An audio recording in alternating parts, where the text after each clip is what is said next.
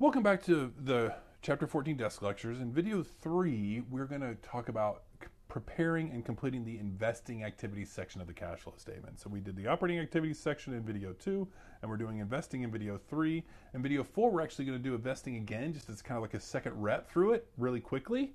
And then we'll do financing activities to finish it off. And I think what you're going to find, in my experience, investing activities is the tougher of the two. It's the tougher of the three. Financing is probably number 2 in terms of difficulty, and then operating activities is actually pretty easy once you kind of get the flow and practice it a couple times. So here are our investing activities. Again, we're talking about buying stocks and bonds, selling stocks and bonds, those types of activities. Again, other companies' stocks and bonds, not our stocks and bonds, buying other companies' stocks and bonds, and our long-term assets. Well, the bottom line is you're not going to see, I doubt you see a single problem that deals with buying and selling other companies' stocks, buying and selling other companies' bonds, because those problems are either too difficult for Accounting 1211 or too easy for Accounting 1211. And so where we end up is essentially kind of reviewing what happened when we did our fixed assets earlier in Unit 2. So looking at these items, again, on the income statement, we saw the gain and loss on vehicle and equipment. We saw these items basically appear just to remove them from income. And so we'll see them in the analysis we're going to do in this video. And looking here for investing activities, remember we're excluding cash, but everything else, all the accounts receivable, inventory, accounts payable, salaries payable, these are all included in our operating activities. We are looking here. We're focusing on these 4 accounts: equipment, accumulated depreciation equipment, vehicles, and accumulated depreciation vehicles. And we're going to start with equipment. The rest of this video is looking at those equipment accounts and trying to figure out what happened. Again, I really like this chapter. I really like investing activities because it kind of always triggered that part of my brain that likes to solve puzzles, right? And that's essentially what this is we have a puzzle. Equipment went from 28 to 12, and accumulated depreciation went from 16 to 10, and we have to solve the puzzle of what happened to this equipment. Did we sell it? We did, obviously, because equipment went down. How much did we sell it for, etc.? So one caveat before we start, the assumption is that no other equipment transactions occurred. We didn't buy any equipment or do anything like that. All we did was sell a piece of equipment, and we got to figure out what happened to it. And so we're starting on a screen that might look familiar to you because I pulled this slide from our fixed asset chapter. When we did that piece at the end of that chapter where we dealt with our disposals, I essentially pulled that forward to kind of inspire us and hopefully be a little bit familiar to us.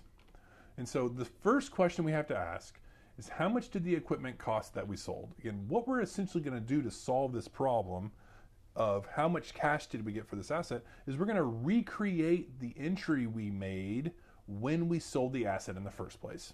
When we sold the asset. In this year, we sold this asset. We're going to use this information to make this journal entry, create it, and then use that to figure out what cash has to be. You'll see. And so the question is, how much did the equipment cost that we sold? Well, if we started at 28 and ended at 12, that means the equipment cost $16,000. Remember, the equipment account always contains assets at their cost. The depreciation goes into the accumulated depreciation account, and so the equipment records and remembers, has memory of the cost of the equipment. So because the equipment account went down 16, we know that's how much the equipment cost, and so we're recreating our journal entry here with a credit to equipment.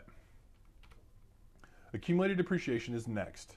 That's the next piece of the puzzle that we're going to kind of fill in. Well, accumulated depreciation went from 16,000 to 10,000. So what you might do if you're in a hurry and you forget the steps and haven't watched this video and don't really know exactly how to do it, is you might say, okay, I obviously debited accumulated depreciation 6 and move on. Well, that's not really how it works because you're missing one piece of the puzzle, and that's depreciation. So when we debited depreciation expense $2,000, look at your income statement, you see we have depreciation expense equipment $2,000. When we debited that $2,000, we also credited accumulated depreciation $2,000, essentially doing this, right? So we add this $2,000 in here because of the depreciation entry. Now we're prepared to figure out what the missing piece is. All right, so the number that goes in this blue box is the same number that's going to help to finish up work on our puzzle here, okay? So we've already got one piece of our puzzle solved in that we know the equipment cost. Now we're solving the second piece of the puzzle by figuring out how much of this accumulated depreciation goes in our entry also. And obviously, the only way this entry works, we have 18,000 on the debit side and an ending balance of 10. And so we must have credited 8,000 in order for the T account to balance.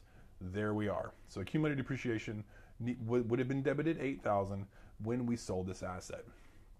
Now the second piece of the puzzle, or sorry, the third piece of the puzzle is our gain on sale of equipment. Obviously it could have been a loss.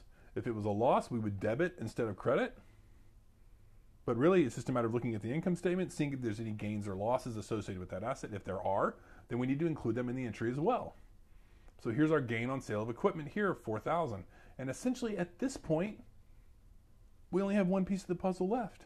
How much did we sell the equipment for? Well, if we have credits of 20,000 and a debit of 8,000, that means we must have sold the equipment for $12,000. Again, there's no other way the entry makes sense.